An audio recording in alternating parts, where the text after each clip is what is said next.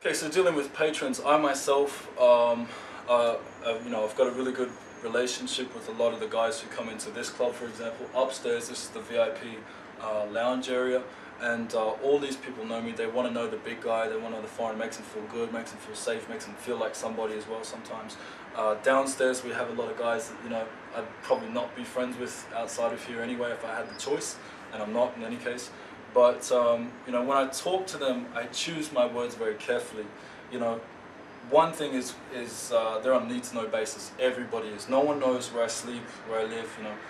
Obviously the same thing, but you get what I mean. Because basically my family's there. I don't want to be accessible. Okay, because I'm exposed. I'm vulnerable for an attack if somebody takes something the wrong way.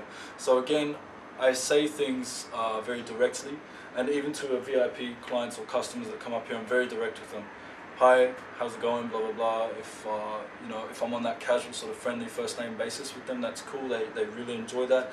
But I'm again very direct. I'll say, "Are you right for a drink?" Now that's not my job. It's not my job to go around and pick up glasses or ashtrays, but I do it because if it spills, it's there for a health and safety hazard.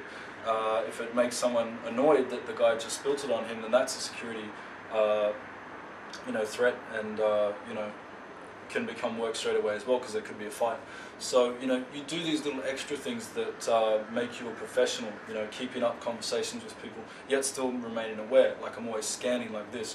I'll just say to them straight, if they think that I'm not listening, hey, I'm sorry, but it's not that I'm not listening to you, I am, but because of my job I'm just being aware. So they're like, oh cool, no, that's cool. And they know that you're professional. They see that you're professional, you explain that to them, and they respect you for that because you're bringing them in on the inside there too.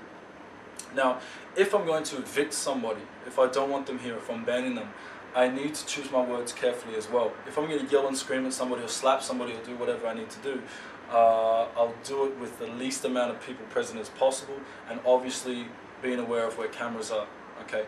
Because at the end of the day, you don't know who's who.